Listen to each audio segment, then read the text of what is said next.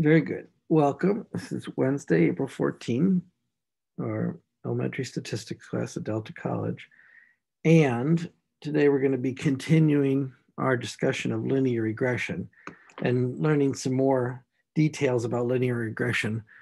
Last time we casually referred to those as trivia facts. I don't want to trivialize them by calling them trivia, but all the things that we can learn from what calculating device, computer tells us about the relationship between two sets of data displayed in a scatter plot. So we were actually looking at this problem 59 last time, partially. We're going to finish discussing that, and then we'll discuss another problem in the book. It's number 68. And that will give you really good ideas of what you're doing on your current homework problems.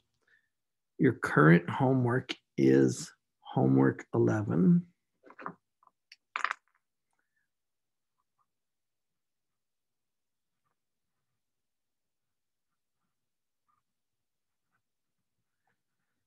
And homework 11 is the last written homework of the semester. So we are rapidly coming to the end of the semester. That is our last written homework. After you prepare that and submit it next Tuesday, then you can work on finishing up any Newton Alta assignments you have to finish up and just reviewing problems for the exam. 3, which we'll talk about more next week. Remember, this is week 14. Week 15, we're going to do one more topic, one more set of topics.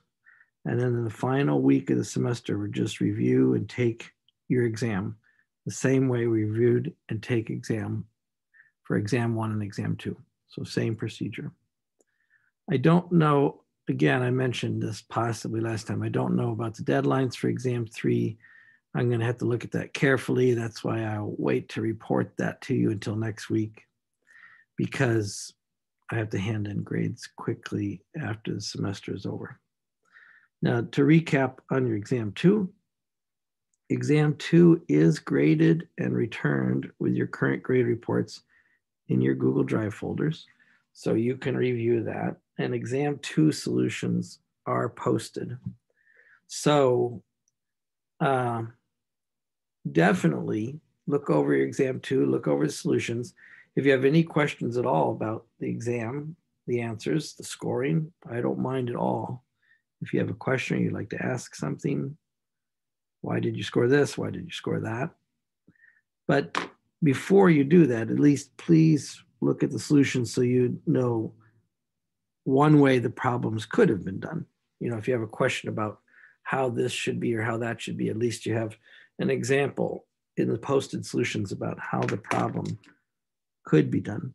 But don't hesitate at all if you'd like to ask a question. Okay, then we're going to jump right in to our picking up our discussion so we can try to get the most possible out of today. You know, all these problems that we're doing, they're not one-line problems or two-line problems. They require a lot of consideration.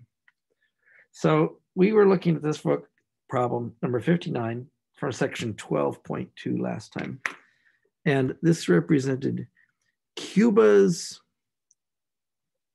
product purchasing power parity. Okay, and that must be some term in economics that measures the strength, the problem said, of a country's currency. You know, how strong is the dollar? How strong is the euro? How strong is the, used to be the franc or the Deutschmark, but now it's the euro. How strong is Cuba's unit of monetary script? I do not know what Cuba's money is called, like euro and dollar and Deutschmark and franc. So what we did is took the information in that table in problem 59 and we adjusted it slightly The reason why we adjusted it was to make it easier to graph and easier to calculate with numbers. But you don't have to adjust them. You could simply use the years here. The table listed years 1999, 2000, 2002, etc. And then it listed Cuba's purchasing power parity as 17,000 or 1700, 1700, 2300. Here, I just made those numbers easier to mark and read, if you remember what we talked about. So this column X represented years since 1998. Anytime you're just trying to begin examining something and you want to make a nice graph of it with a center at the origin or a starting place, you can always declare a starting place. 1998. Okay, then years since 1998 means 1999, 2000, 2002, etc. The Y column represented this economics term that I'm not excellent on, Cuba's purchasing power parity. Now, purchasing power, like how much can you get for $1? You know, like what's a loaf of bread cost? What's a gallon of milk cost? Parity is when you compare something. I mean, the word comparison and parity come from the place. Parity means trying to equate two things in a way, although I don't know exactly what the Webster dictionary definition is, but you can look that up. So it's something about the strength of Cuba's currency. So let's examine all these points. We've plotted them already as we plotted them last time. Let's mark and label the graph very carefully. So this is a good thing for you to do in any graphs that you create. Not only mark the scale consistently and evenly, but then give your reader some meaning of the scale. Like this is 5 years since 1998, 10 years since 1998, 15 years since 1998. This is the horizontal axis or the independent variable. And then on the vertical axis, the dependent variable, Y, is Cuban purchasing power parity. And here we marked it in thousands of dollars. 1.7 meant $1.7 thousand, which is $1,700. But again, here the scale is marked consistently from the beginning point every so often. I don't need to write 1, 2, 3, 4, 5, 6, 7, 8, 9, 10.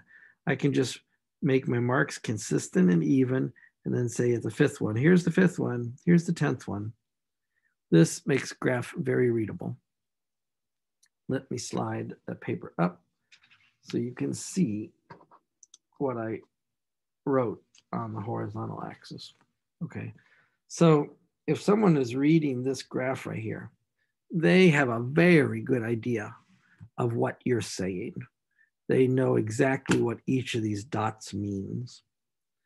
Now, I have labeled the center of this graph to be X mean and Y mean.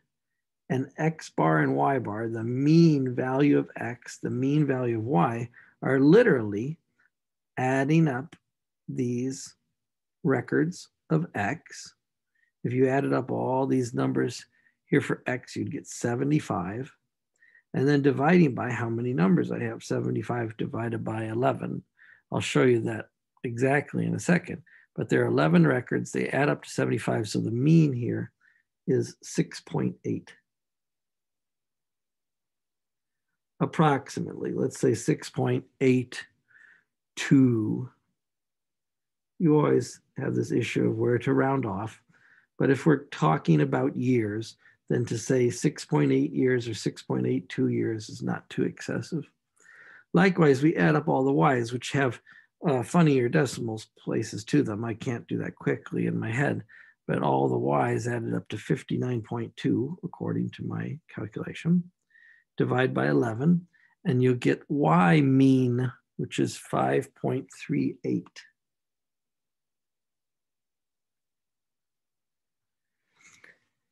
And then we have this line of best fit called Y hat. That's kind of like a little upside down V that I wrote on top of there. It has a certain intercept and a certain slope. The intercept is A and the slope is B. And we're going to calculate the A and B, and the calculator is also going to calculate the A and B. But to save time, I took us to where we about left off last time. And that is, here is the line of best fit. Clearly, these points don't line up. In fact, they take a big jump at 9 years after 1998. At 2007, apparently they take a large jump. We talked about why this could have been possibly last time. But if I forced you to draw a line to fit these points best, this is the line we would draw. I took this from the calculator and then copied it to my paper. I'll show you how I did that in a second. And we talked last time about what it means to be the line of best fit, that each one of these points, well, none of these points, just about none of these points are on this line. They're all slightly off the line. And how far off the line is called the residual.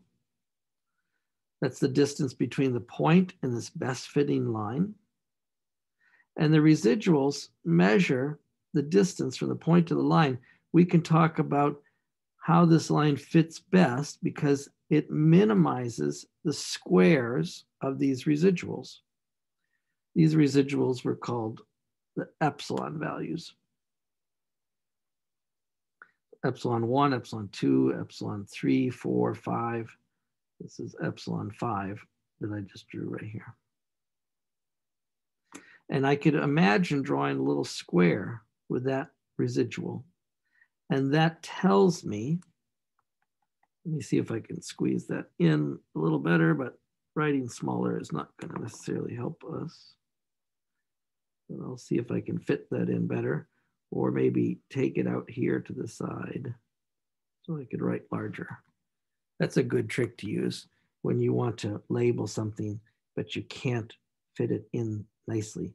You could just draw a little wiggle over to the side and then label it.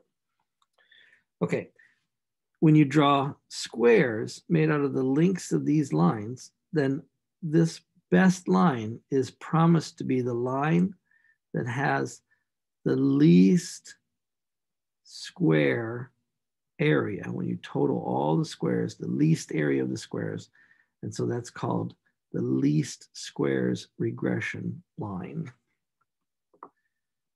I, trying to crowd or pack everything I can into this drawing.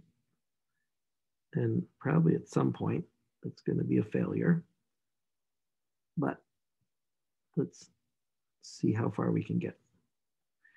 Okay, so this is where we were last time, and now I want to pick up by telling you how I get that least squares regression line. And then we're going to move on to what's called the correlation coefficient. And we're going to do a hypothesis test on the correlation coefficient to see how well that line fits that data. Now, before I do that, and I'm also going to do this on the formula sheet that we post on our website, I want to remember that there's a distinction between me doing the calculations by hand and the calculator doing the calculations for me. Even for 11 points right here, it's getting unreasonable for me to do these calculations with my bare hands because I'll just have to write in a lot of details.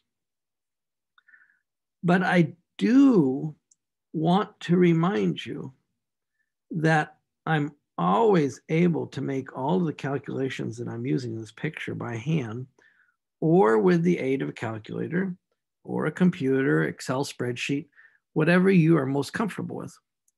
I don't mind when you do that on certain problems as long as you show me the work that you did to reach your answers. But I want to do, in some sense, I want to do a brief review of some of those formulas. And he presents, or she presents, the author presents these formulas in her textbook, even before she shows you how to use them on the calculator. So I want to give you kind of a big picture right here. And it even starts from the beginning of our class. The fact that in this column, I have n equals 11 values. The fact that these numbers add up to 75. I did not write that very neatly. The sum of all the x numbers add up to 75. The fact that the sum of all the y numbers add up to 59.2. These are all facts about the data. The fact that the mean for x is the sum of all the x numbers over n. The fact that the mean for y is the sum of all the y numbers over n. And then we can go deeper. We can talk about standard deviation. We can talk about the regression line.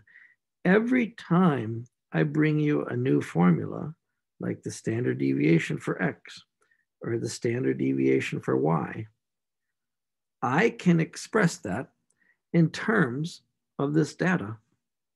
The standard deviation for x, I could write as the summation of each square of x minus the summation of all the x's squared divided by n.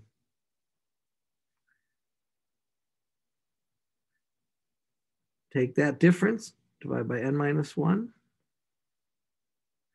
and take the square root. That is the sample standard deviation of the x's. Now, because I don't have time to square each x, well, a reasonable amount of time, let's write down squaring each x. 1, 4, 16, 25, 36, 49. Well, yes, we could certainly do it, but it costs some time, and we'd rather be discussing the problem.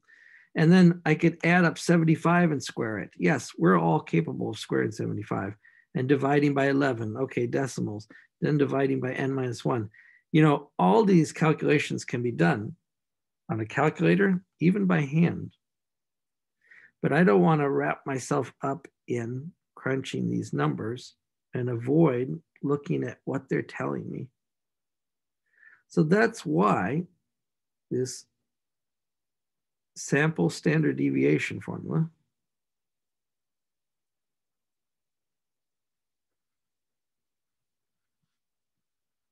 is built into your calculator.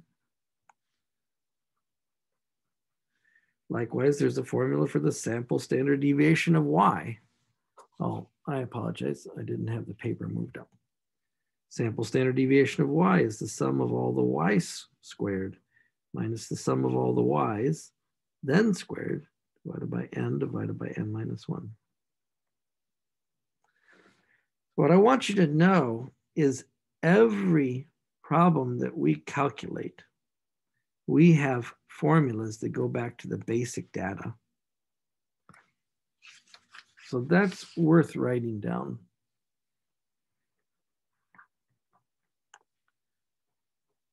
Each of these statistics, do you remember what a statistic was called? Why the course is called statistics? A statistic is a calculation about the values in a sample.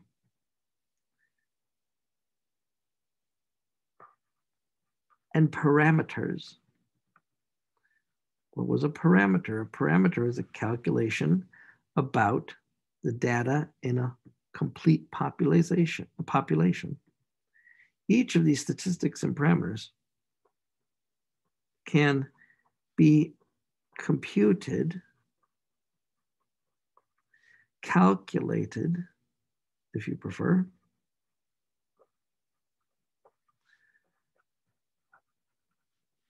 from the basic data in our sample or population. Some of these formulas are already on your formula sheet, and maybe I'll add a few more just to illustrate before we get into our last exam. But I want to tell you what the basic data is. Anytime someone gives you a set of data, well, maybe the very first basic data is how many pieces of data were you given, the N. The values from the set X or Y, those are basic data values. I could square each X or square each Y. You see that used in the standard deviation formula. So that must be a basic building block for this value of standard deviation. In other formulas, sometimes I multiply the values of X and Y.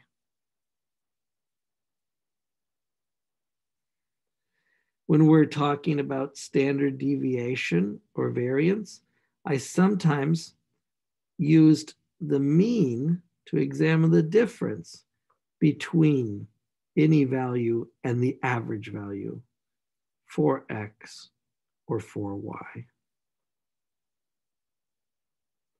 And now in this chapter, we've added a new difference, the difference between the best fitting line in each of these data points. And the best fitting line is called Y hat. I'll show you the A and B in a second. And the data points are the actual Y values. So I should be interested in the difference between the Y values and the values of that line. So that is kind of what I was aiming at. And we could talk about more values, but these are some basic trivia facts of the data we were given. We can calculate any statistic from these data points.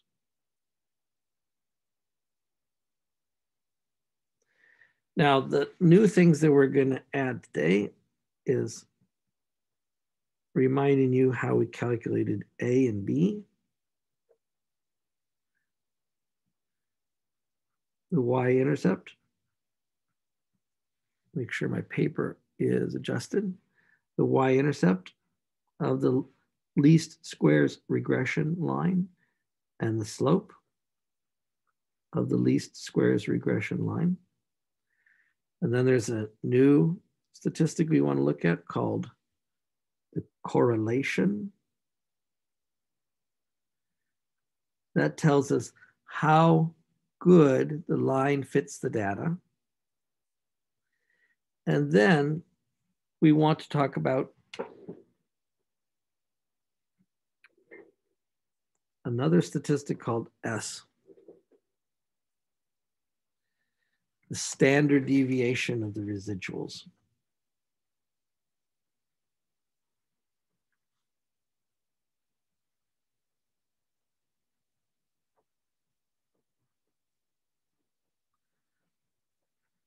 And so we'll define this for you today. So these are the new things that we're going to talk about today, the new parameter statistics we're going to talk about today. Okay. The residuals, remember, are the distance from the points to the line. Remember, standard deviation talks about kind of like an average distance or a basic distance between. So how much spread is in these distances? Do you see some of these points barely miss the line? Some of these points are far off the line. What can I make out of that? That's called the standard deviation of the residuals, and that has a special formula. Okay, before I go on and show you where I get some of these formulas, I want to point out why I highlighted X mean and Y mean, 6.82 and 5.38. I wanted to point this out because this X is kind of like an anchor. It's kind of like pinning down the line before I wiggle it and try to find the best fitting line. It's kind of exciting that the X mean and Y mean, which may not be obviously related at all, they form the pivot point or the anchor of that line of best fit. Okay, so now before we go to the calculator and pull out all the information that I can, I'm just going to write down the formulas for this A and B in case you wanted to calculate them directly yourself. So if you wanted to calculate B directly yourself, you could use a variety of formulas, but here's a simple one based on these numbers. So the value of B, if you summed all the X, Ys from the data set, and then you summed all the X's from the data set, and you summed all the Y's from the data set. Remember, I'm using this capital letter Greek sigma just to represent add up all the X's, add up all the Y's. Divide by N.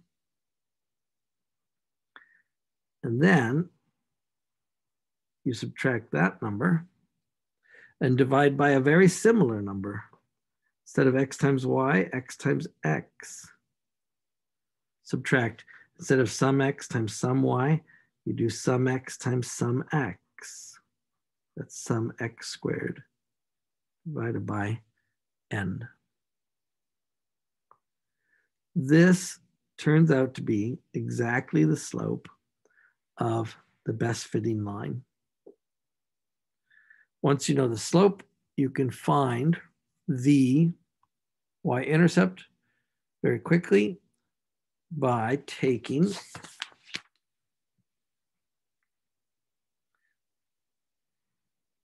value of y average minus this b that you calculated times x average, y mean minus b x mean. And the reason for that is because the name of that line has to go through the point x bar, y bar. So that line, y equals a plus bx. Okay, I'm using a different colored pen. It's pink. It's a little bit hard to read. I apologize. Let me go to red. That line, the best fitting line, y hat equals a plus bx. That has to contain the point, as we said, x bar, y bar. So if you put x bar on this side and y bar on this side, that gives you a formula for A.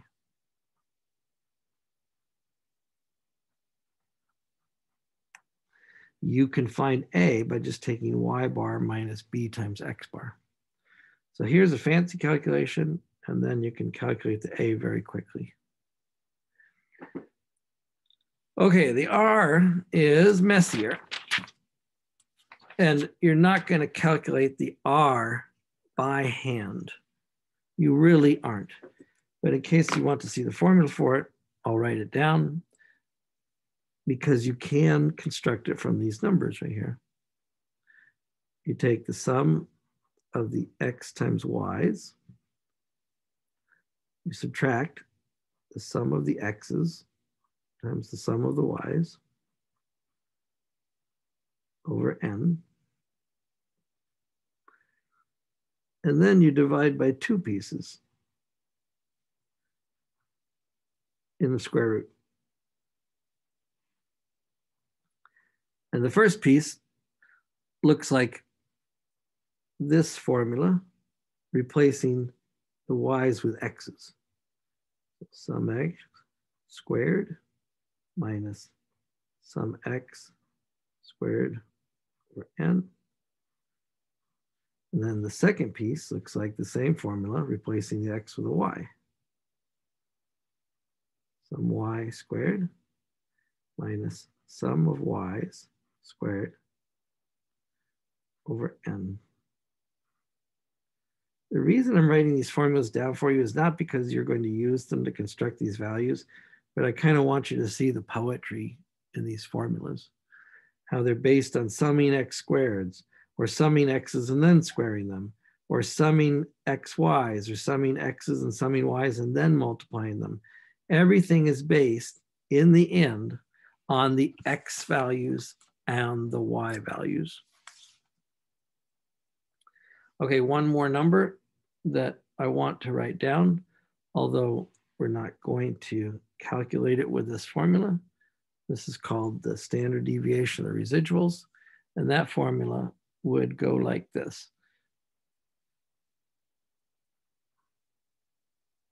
The author presents it as the squared sum of the errors. This is add up all the epsilons, all the errors, squared, and then divide by n minus 2.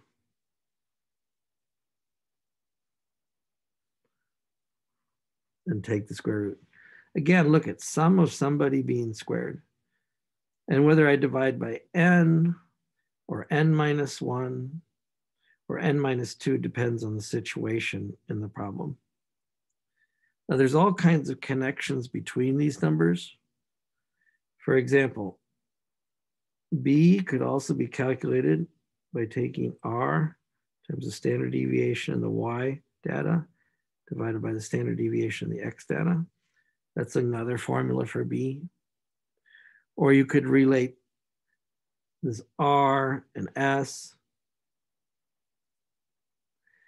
But all of these things, you're not going to use these formulas for. You're going to calculate them in your calculator. So I'm going to write this down. These are all calculated, built in to any standard calculator. When I say standard calculator, I don't mean the solar calculator that you find at Walgreens, that just does add, subtract, multiply, divide. I mean any basic school calculator.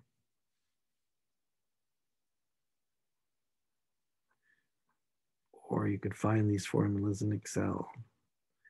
Or you could find these formulas in Desmos. Many other places. Okay.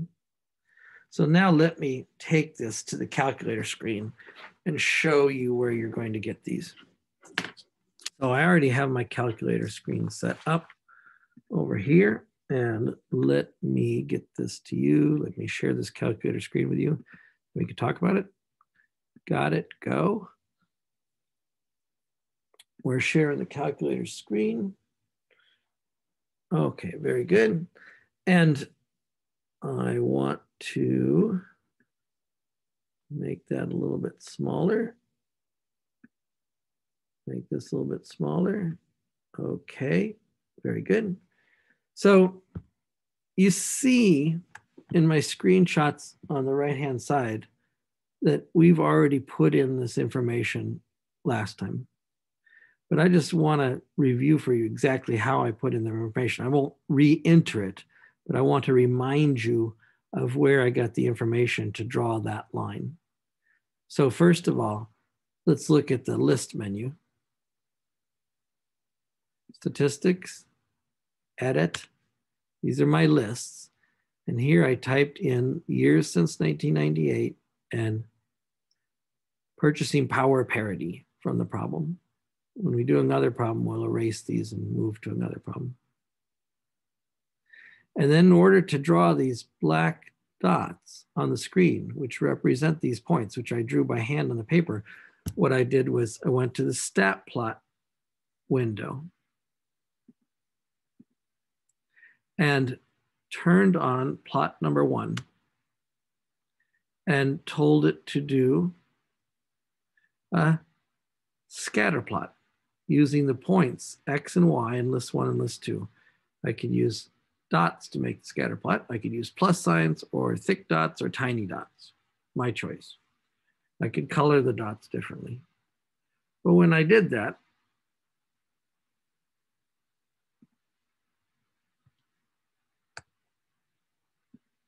this is the graph that I get. These are just the dots that I've shown you so far. Now over on the right-hand side, you see that I've added that best fitting line. Where did I get that best fitting line? Who did the calculations for me? The calculator did these calculations. And in two places. Last time we showed you that under calculate, linear regression, a plus bx. The calculator will take the two lists and calculate the line that fits best. And even if I do variables, y variables, function variables, y1, it'll even put that line into the y equals menu for me. So when I calculate this, the calculator comes back. I'll write these numbers on the paper and says a equals minus 0.8856 and b equals, when we come back to our paper, maybe we'll have a use for these numbers, 9192. Using 4 decimal places just as a default level of accuracy. I can go and graph these now because if I look in the y equals menu, that line, every single digit is printed on y1. I didn't have to write them down and remember them and then type them in. So now the graph contains dots and the best fitting line. Awesome. Remember, I also have to go through the mean here, but I haven't actually calculated the mean. The mean was 6.82 and 5.38. So let's trace on this line. Oh, 6.82 and 5.38. Well, that's as close as I'm going to get here in this trace. So that is kind of like the center of the line. In some ways, possibly the center of the data. Okay. But there was another place where I could calculate that line. Under stats, tests, linear regression t-test. So now we're going to go through this screen, go through all the data on this screen, and then perform a hypothesis test to judge how well that line could represent a whole population of data. So if you try linear regression t-test, calculator is set up to read your data points and perform the test. And I'm going to give it the same list 1 and list 2. Okay, that's good. Frequency 1, I didn't have a frequency list. We're going to explain in a second what rho not equal to 0 means. Right now, this thing that looks like a wavy P is a Greek letter. It's a lowercase Greek letter called rho. It's in English, you would write R-H-O, and you pronounce that rho. So what is rho and what do you do with it? That's what we're going to investigate today. It's a hypothesis test. We're going to still store the equation in R1, but when we calculate, we don't just get the A and B, we get a whole screen full of data. Here we go. The A and B are shown here. These are the same A and B that I calculated a second ago. But on top of that, and let me go down, I get these other things that I wrote on the paper. The S, the standard deviation of the residuals. So let me write that on a paper in case we come back to it. 1.8838. And the R is the correlation coefficient.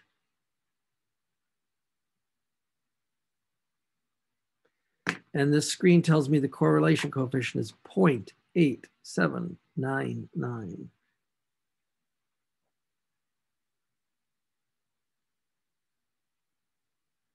There's one more famous coefficient that's called R squared right there. R squared, the calculator tells me, is 0.7742. And R squared is exactly as it promises. All you do is square R, you get this R squared right here. If you square 0.877 or 0.8799 squared, you'll get 0.7742 approximately. This R squared has its own name since it's important. The R is called the correlation coefficient. The R squared is called the determination coefficient. And I'll explain what the determination coefficient means, or does for us later. So I'm just calculating all this information. Well, I'm writing down the information the calculator did for me. The degrees of freedom is 9. And the degrees of freedom in this problem is what? N minus 2. So that's another statistic that I want to keep track of. N minus 2. In this problem, it's 9 because I had 11 records. And let's think about this. When do you talk about degrees of freedom? You talk about degrees of freedom principally when you're going to do a t-test, when you're going to use the t-distribution. So if I go up the screen, notice above the degrees of freedom, it says t value 5.5557. So somebody performed a t-test. Well, the calculator performed a t-test, a test on a t-distribution. And when you perform a hypothesis test, you get a probability value. Here's the probability value the calculator reported. So we're going to write this down too, in case I come back to the paper. And then I'll show you what test the calculator performed and what was the value of that test. That's a high t-value, 5 standard deviations away from the center, 5.5. That's relatively large. That explains that small p-value. Or remember how the test statistic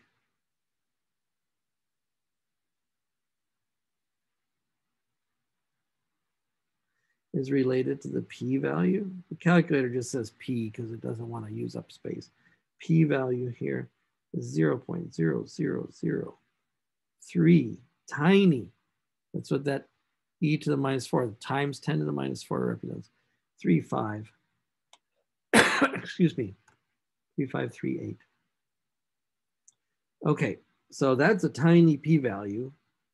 Now, if I remember what p-values are worth, right? If a p-value is smaller than the level of significance, I'm going to reject the null hypothesis. So somebody is performing a hypothesis test here. We just have to figure out what hypothesis test. So on the positive side, you see the calculator is collecting all these statistics for us. So let's go back to our graph and start to consume the statistics. Okay, we already put the X bar and Y bar in here, and that goes through the center of the line. The R, we said last time, was a measurement. Let's go, I'm going to go back to my paper just for a second, but we'll keep the screen around in case we need it later.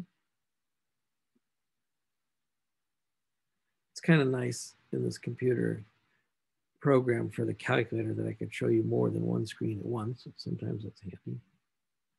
Okay, back to the paper. So we know the line of best fit, we know the X bar, we know the Y bar. We know the R value is 0.8799.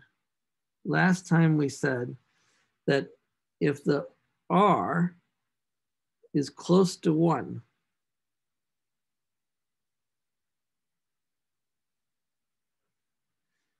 that indicates a strong connection, a strong correlation between the X values and the Y values. And this R is close to 1. Now the question in your mind then is like, well, what does it mean to be close to 1? How close to 1? So you have an idea of what it means to be close to 1. How close to 1? We'll have to examine that. Remember that our line could have positive slope or negative slope. If the R is positive, it means that your line has got a positive slope. So close to 1 means positive slope and close to the data points. A negative R That's why I use the absolute values here. A negative R, absolute value just takes a negative 0.7 maybe and makes it 0.7. Absolute value of negative number close to 1 means also there's a strong correlation. But if R is negative, that means the slope of this line is negative, decreasing as you increase the independent variable. Okay, so that's the purpose of the R. Now let's talk about the determination coefficient and the degrees of freedom in the test that I'm computing. I don't have a good example in this example. It'll be a better example next time. But the idea is this is just a small sample of data about this country.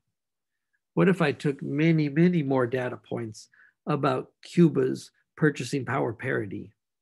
Instead of taking it every year, what would happen if I took that data every quarter? You know, lots of financial records are calculated quarterly. What would happen if I took that data every month? Some financial records, such as your bank account or your credit card balance, those are computed monthly. I could take the data every single day, although that might be overkill in this case because I'd have a hard time distinguishing between daily variations and really important variations. So the sample we have talks about how strong the correlation is in the sample. But what if I want to test for how strong the correlation is in an entire population?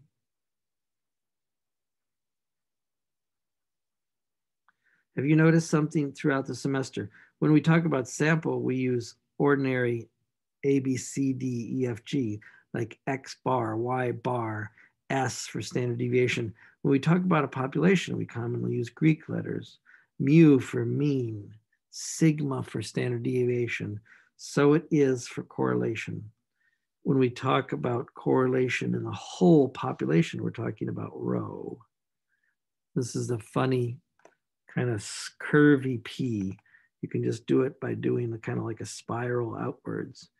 This is the Greek letter rho, and it stands for the correlation in the whole population.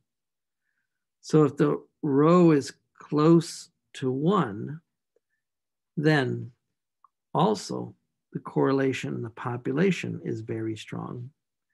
If the value of R is close to 0, that means that there's a very weak correlation,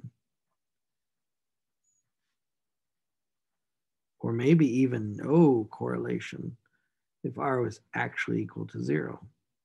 And likewise, for the population, if the rho was 0 or close to 0, that means that over the whole population, I don't expect that there's any usable relationship between these two data sets, X and Y.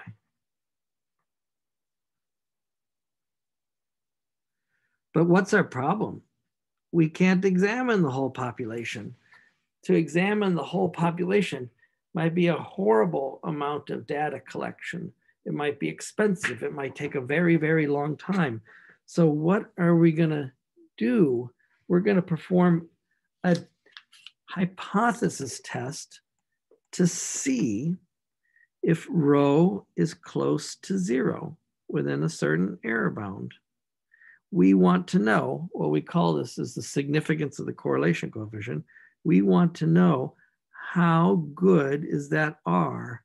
Does that R tell me that there's actually a relationship I can exploit in the population? So let me slide this down. Use 2 papers at once for a second. This is called the hypothesis test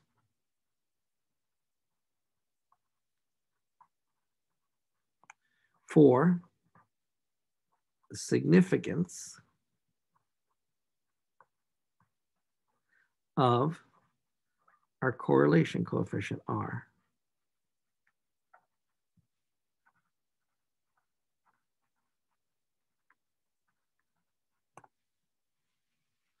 And this is a t-test. It is two-tailed. And our hypotheses are that in our whole population, there's no correlation at all. Rho is equal to 0. But our alternative hypothesis is that no, I have discovered a relationship between X and Y in this population. The rho is not 0. Now, if the rho is equal to 0, then in a way we're saying this R is not very strong. So we say that in English by saying, or in statistics by saying, R is not significant. There's not a significant correlation between the two data sets. But if the rho is not 0, that means there is a best fitting line that I can use to make good predictions about the population. In that case, we say R is significant. So I'm just giving you some vocabulary here. This test is almost always performed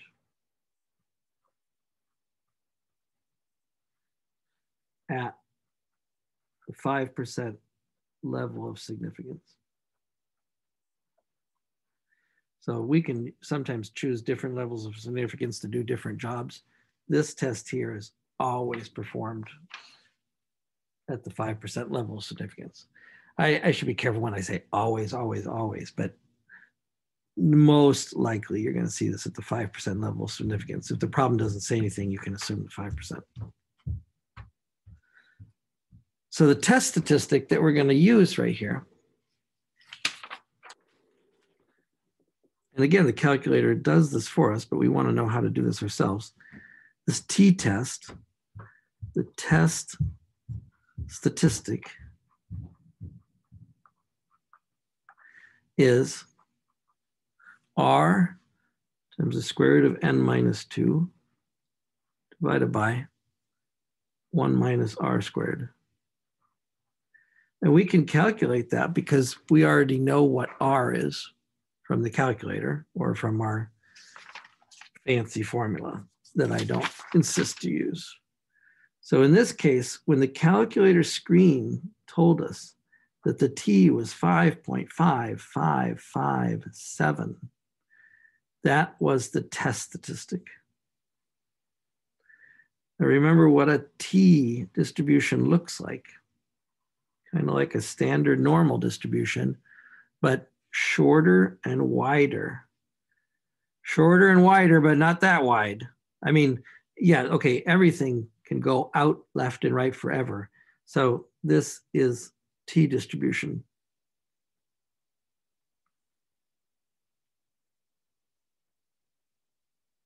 A little bit shorter than a standard normal distribution, a little bit wider.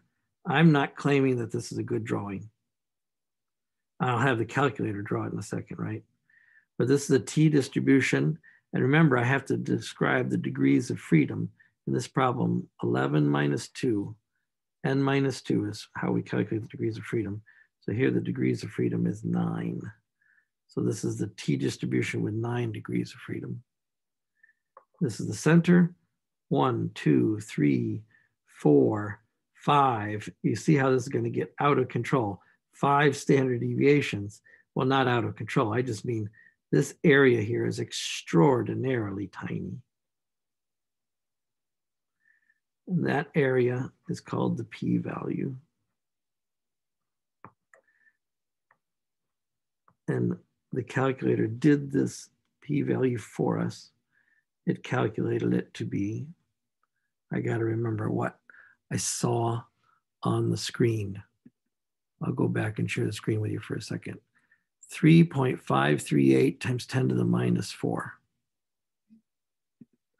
So that was 0.00035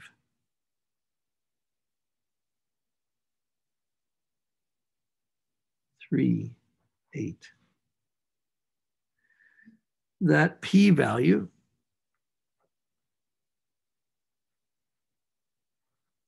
is less than 0.05. This is our alpha. So this is our standard response.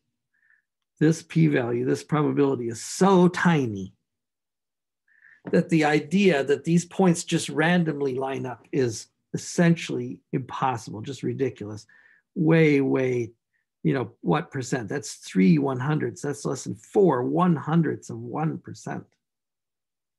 Odds you would never bet on in a game or at Vegas, right? So the idea that these points lining up as an accident is ridiculous. We're going to reject H naught. What was H naught?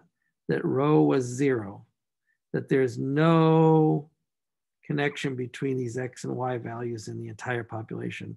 So we are going to say there is significant evidence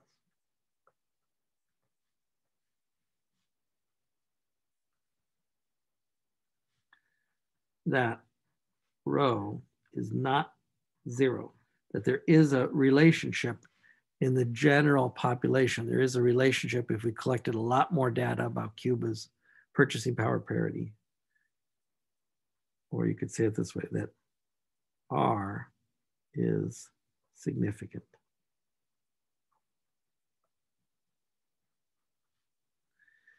Now be careful when I say that the difference between rho and R is significant and rho is different than 0. This line right here says there's a strong correlation between these data points and this regression line. If I collected a lot more data about the Cuban purchasing power parity, I might get a slightly different line. Again, might get more information. So the correlation of this line to the data is not necessarily the same as the correlation of the line that best fits the entire population data. So R and rho are different things.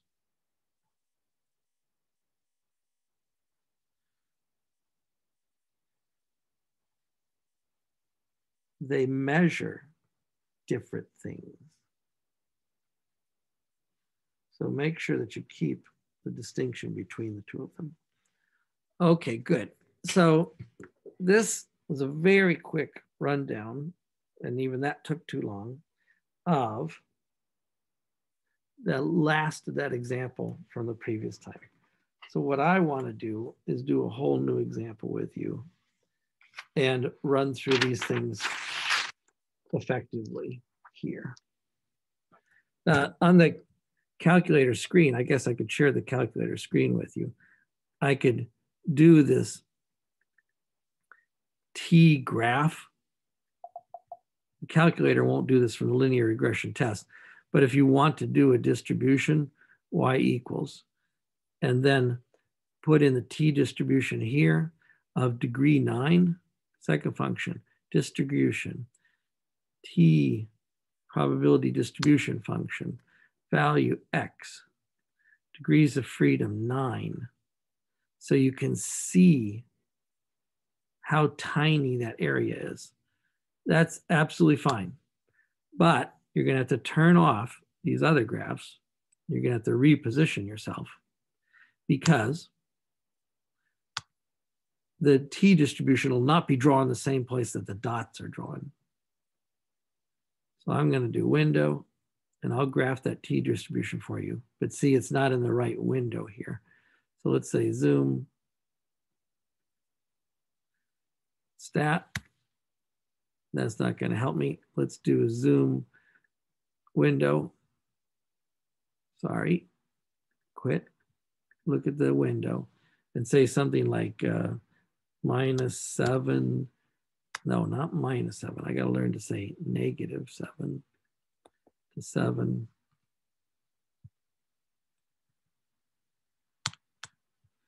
Okay.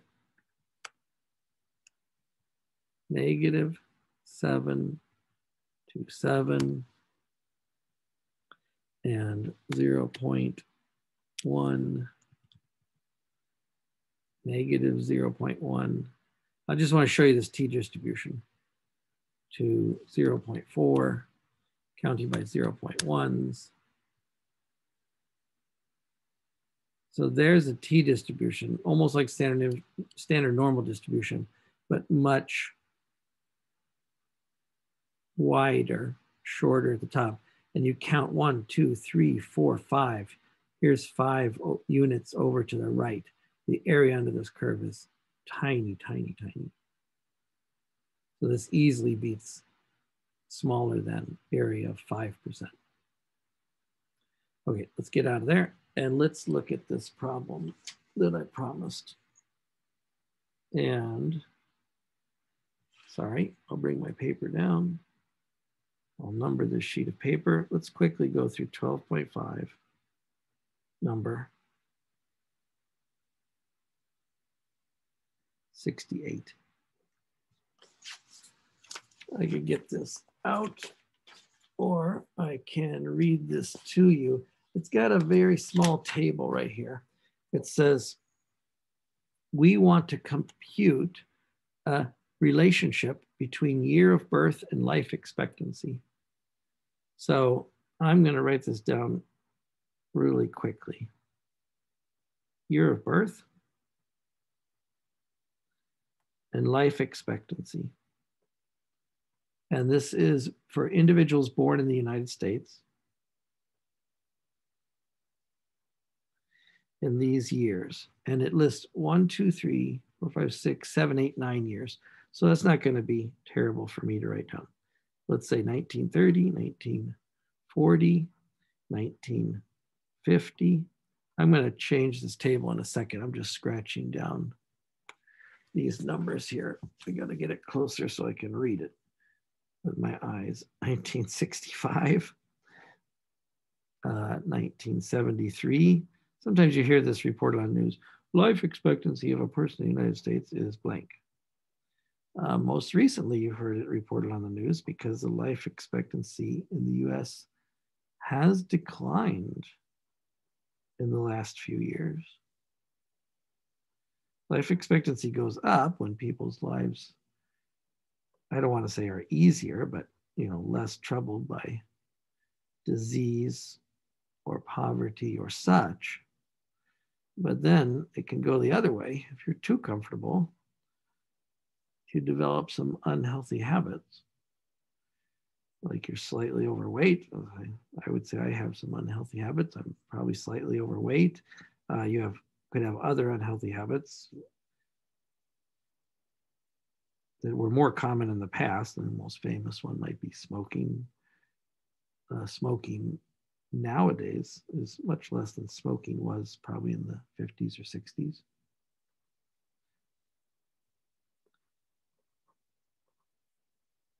$78.7. So let's take this data, year of birth and life expectancy, and let's look for a connection. Before I do that, I'm going to change this to year of birth. And I don't want to deal with these large numbers. How about just since 1900? That's going to make the numbers large enough. 30 years, 40 years, 50 years, all the way up to 110 years since 1900.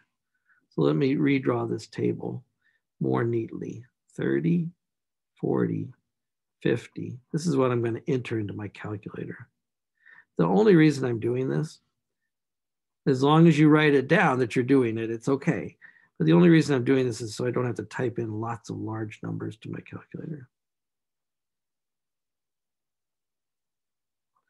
And life expectancy, US life expectancy, I don't have to really adjust those numbers. They're about ordinary size. So I'll just write those carefully, 59.7.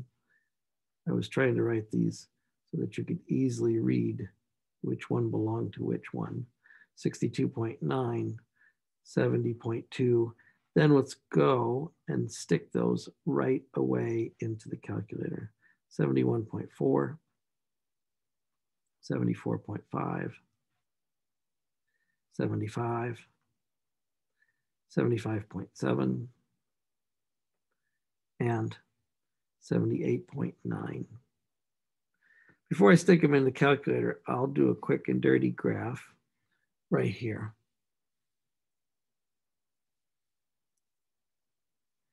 By a quick and dirty graph, I just mean I want to see where these points are roughly so that when my calculator shows me the points, I know how to judge whether I made a mistake or not. So let's count years since 1900. But if you are writing this down for someone, like you're going to hand in a paper, well, it's nice to make a good graph here and to label it properly. So my finished product would have all these things marked carefully. So there's years since 1900. I counted by 30s so that I didn't have to write a lot of numbers. And then what do I got here? It's from 59 to 78.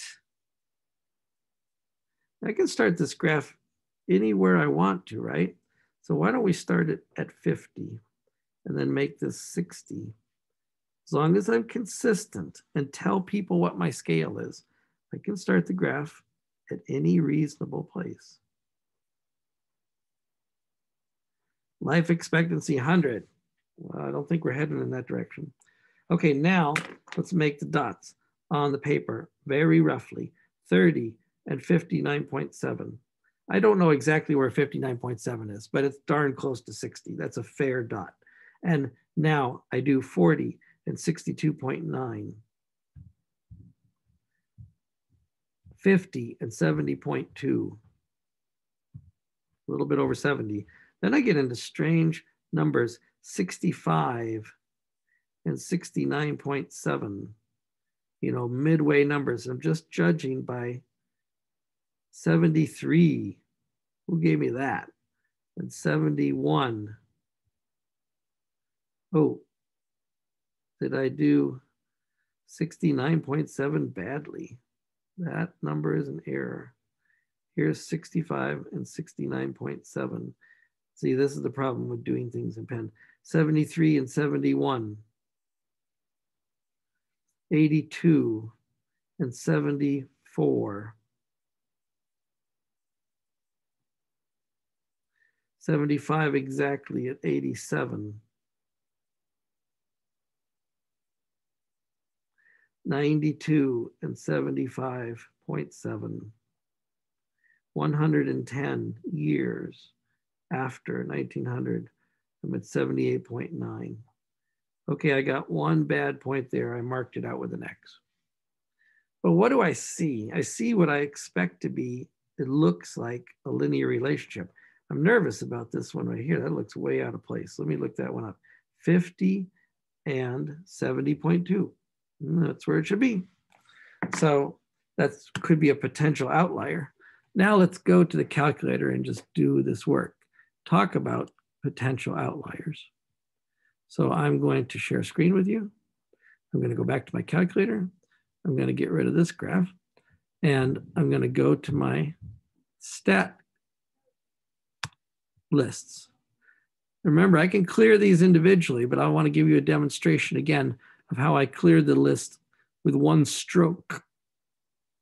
And that's under stats, clear list. And now I can clear list L1 or clear list L1 and L2 by separating with a comma. Calculator dutifully says I'm done. And now I can just enter these numbers. So 30, 40, 50, 65, 73, 82, that was 1982, 87, 92, and 110, 2010. Okay, good. So that's 9 data values. That makes sense. Now let's go here and say 59.7. These numbers are a little more irregular. And then 62.9, 70.2. You can enter numbers faster if someone's reading them to you. You can also enter numbers faster if you don't speak them. Although you get a little more safety if you speak them. 74.5,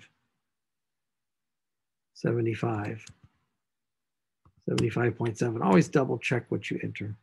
78.9. Okay, good. So we got our points in here. Let's go create a stat plot like I have in the upper right-hand corner, but I'm going to change it now.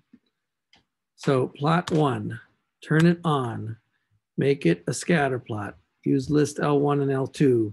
Why don't we use plus signs here today just for variation? Why don't we use blue just to give you some variety? Where's blue? There, finally. Okay, and let's graph it. I got a couple problems here. I got that t-distribution and I got no dots. So I should go back and turn off that t-distribution. I'm going to eliminate this line because it's certainly not the best fitting line for this problem. And I'm going to go under zoom and say zoom stat. That will give me a window that has these points nicely spaced.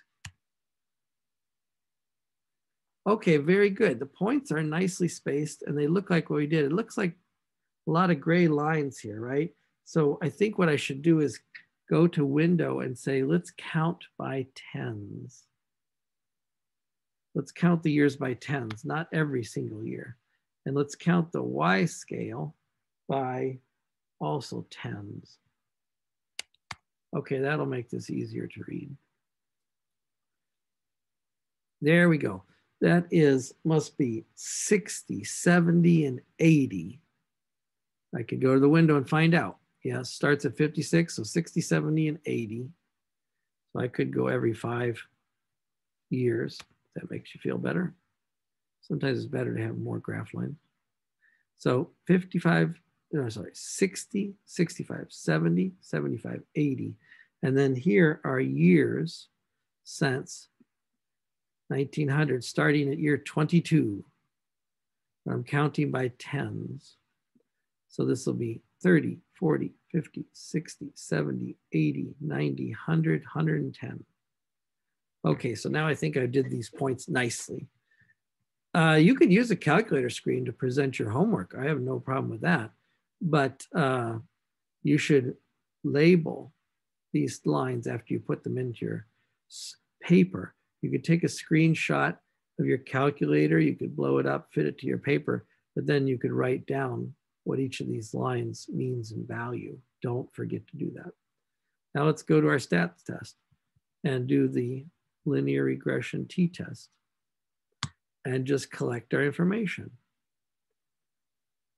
L1, L2, let's test row to see if it's near 0, essentially, or it's different from 0. Let's put the line, the regression line, the best fitting line in Y1, and let's calculate. Here's all the data that I'm going to write on my paper. So the A and the B, what else? The degrees of freedom. Well, I had 9 records. I knew the degrees of freedom was 7. The R squared, and the S. I haven't told you the value of S yet, but we'll get that in there. So A is 54.89. And B is, I'm rounding off, 0.2290. That's a slope. For every year since 1990, we gained almost a quarter of a year in life expectancy. So that's the change in Y. Every time a year goes by, 1 unit goes by in X. The R is 0.9625. That is very close to 1. That makes sense because these dots seem to be much more tightly lined up than our Cuba example. R squared is 9.6. The determination coefficient, I'll tell you what that is briefly. And then finally, this S was 1.801. Okay, that's a standard deviation. 1.80, I could say 008. 1.801. Okay, so let's see that line. Let's see that line graphed. I got the line right here.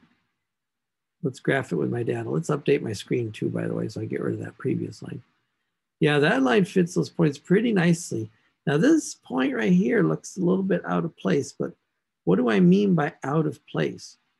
Out of place means more than 2 standard deviations away from the line. And that's where this 1.8 comes in. 2 times 1.8 is about 3.6. Now let's draw this line on my paper just in case we have to come back to my paper. I'm going to come back here. I'm going to come back here through that point.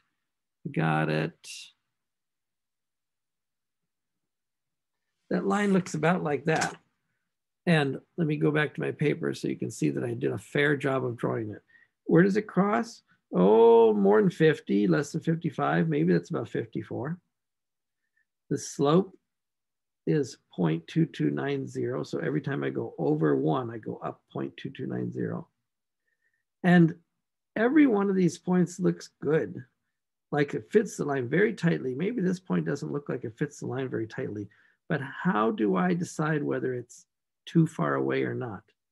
I look at the standard deviation of the residuals.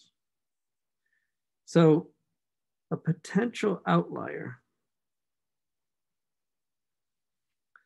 let me raise this paper up, and this is pretty much the last thing we're going to do here. A potential outlier is a point that is plus or minus 2 standard deviations of the residuals away from our linear regression line. Now, how am I going to decide that with my paper? Is this more than 3.6 away? It certainly looks like it. But it'd be much easier to do this visually on our calculator screen. Let's go back to calculator screen.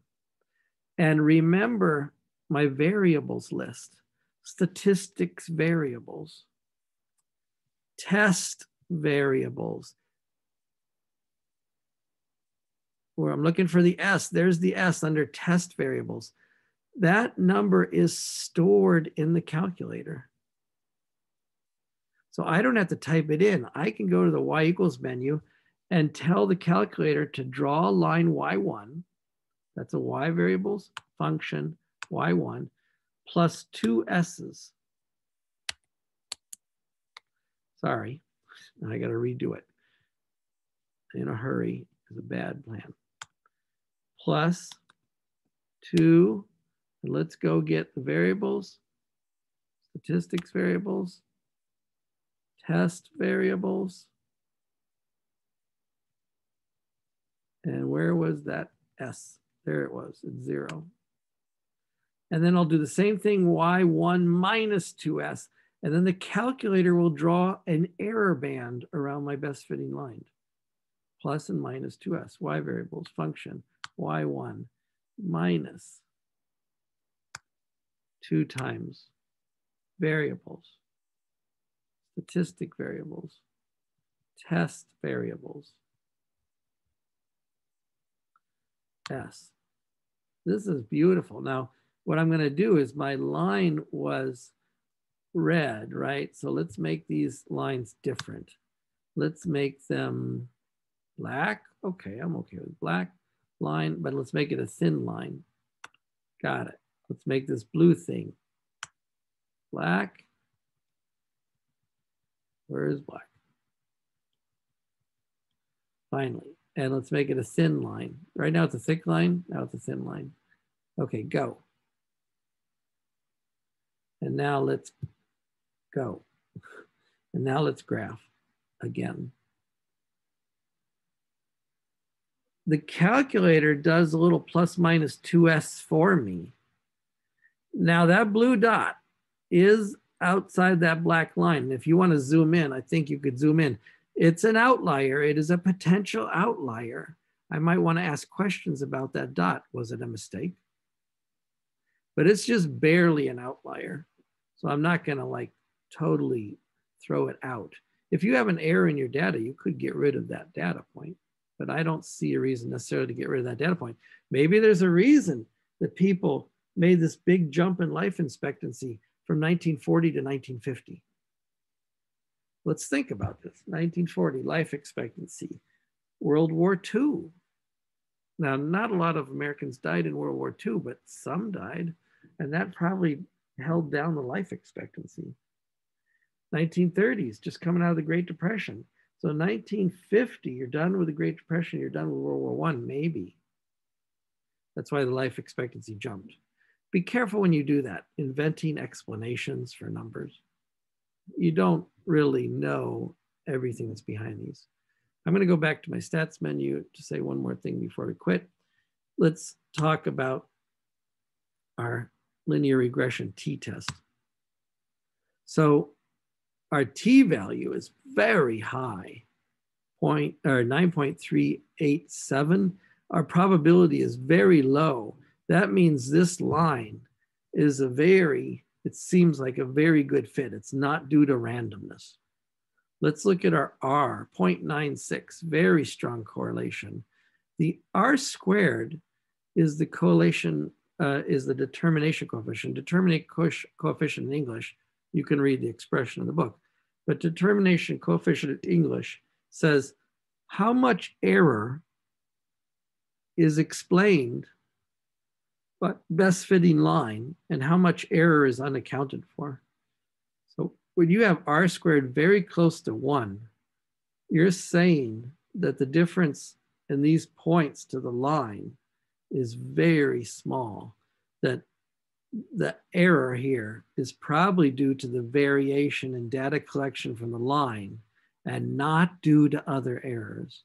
It's called the determination coefficient. So I think this line is a very good predictor. Our rho should not be 0 if we collected more data about life expectancy, like life expectancy in 1946.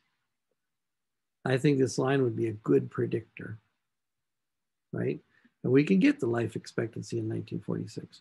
It's by saying calculate,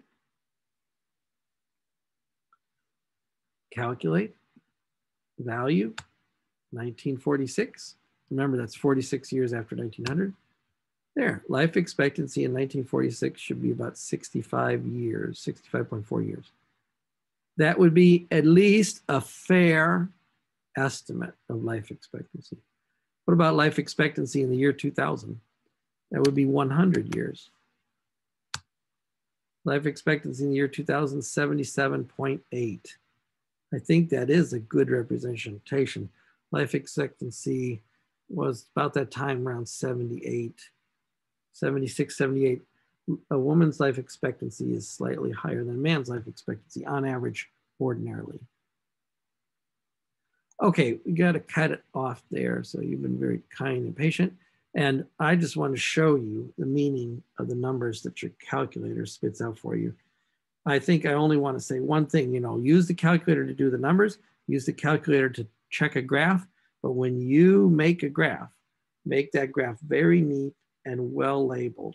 I didn't finish labeling this, but my Cuban example, I did a better job labeling. Okay, I'm gonna hang it up right here so I can get this recording posted. You pick up your exam if you haven't done so yet. And then if you have any questions about that, please contact me and I'd be happy to go over it with you. But I'm going to get these things recorded and uploaded. You guys have a nice weekend.